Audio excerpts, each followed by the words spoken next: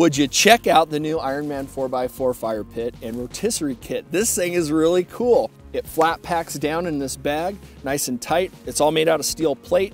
It's got a heat resistant coating on it. You get these little crossbars in here so you can put a pot on this side and cook it up. It comes with a thermometer so you can make sure you're not gonna poison yourself when you're cooking meat. I'll put that right there.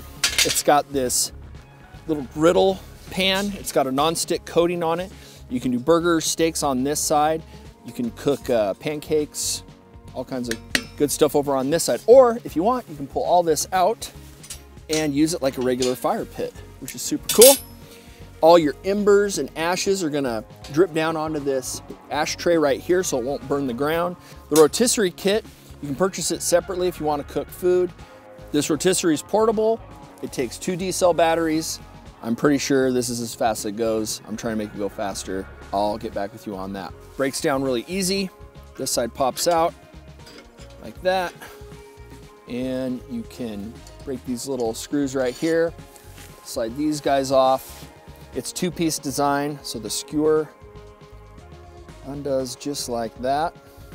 It's really nice for packing it down. So you got your fire kit and your rotisserie.